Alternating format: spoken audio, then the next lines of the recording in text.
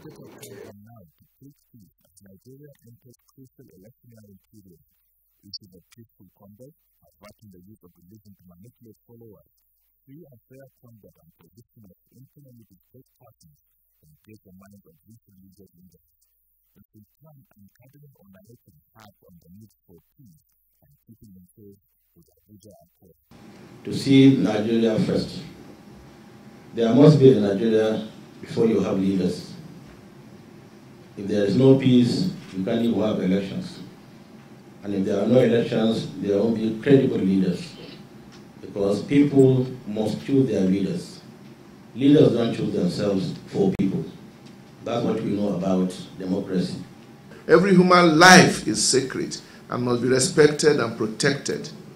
It is our religious duty to refrain from all forms of violence that could destroy or damage human life and property.